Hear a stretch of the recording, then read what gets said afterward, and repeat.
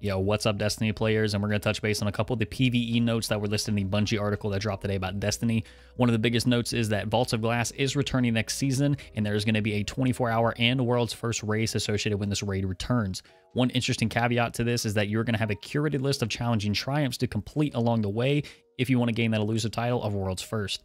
Another note is that they are talking about adding a master version of not only Vaults of Glass, but other raids and dungeons within the Destiny PvE side of the game. I think this is a big step in the right direction, and it's going to provide the PvE players with some challenging in-game content that they're able to go chase. The loot pool right now is listed as adept raid and dungeon gear, which I can only assume to be weapons and armor, but we will have to just wait and see.